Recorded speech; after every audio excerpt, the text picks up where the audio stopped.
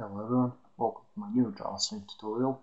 In this tutorial I'm going to show you how to use JWindow swing component.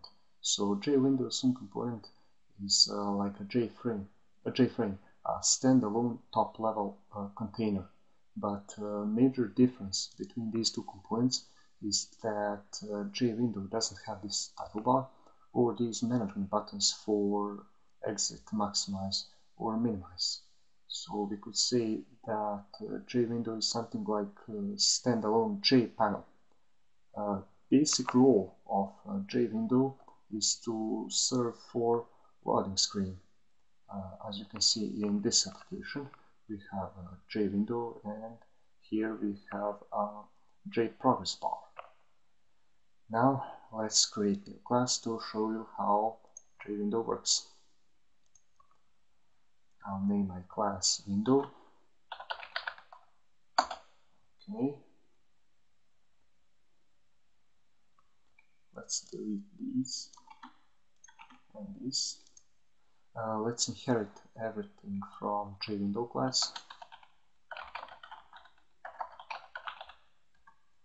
Okay, let's import JWindow from JWindow here. Also, I'm going to add a JPanel on our JWindow, and I'll set background color of that panel to blue to see better what's happening here.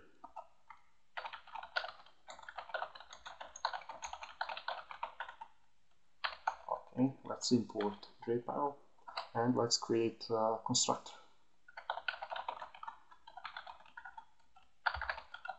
Let's call setBackground method.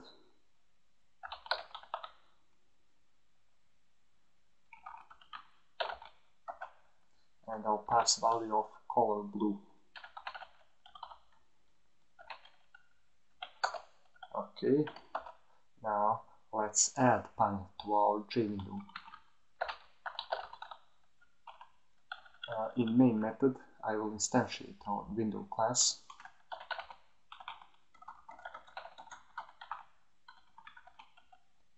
Now I'm going to call two methods, setSize and setVisible.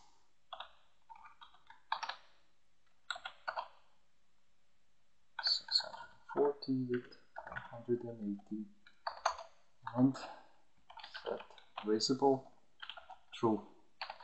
As you can see, JWindow doesn't have a setDefault close operation method, so we can't close our JWindow on traditional way.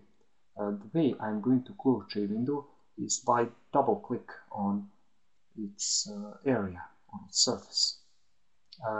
And I'm going to do that by adding so-called mouse listener on JWindow.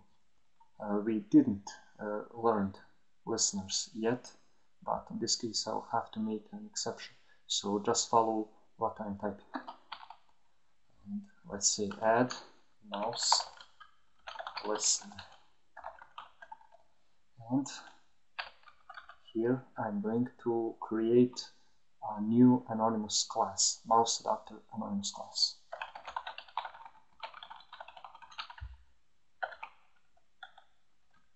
And also let's import mouse adapter from Java auth event library. Here inside of this anonymous class, I'm going to override mouse collect method.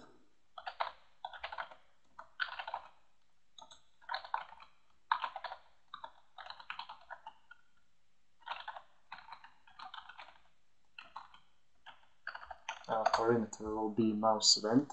Also, I will import mouse event from Java auth event.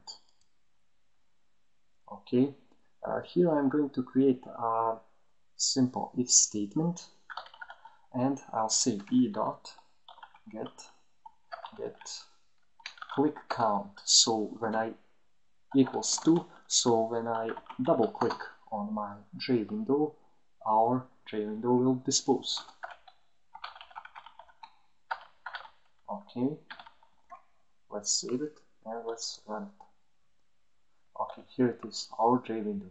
As you can see, it's something like a standalone JPanel. and when I double click it will dispose. Okay, that's it for this tutorial. See you next time. Bye.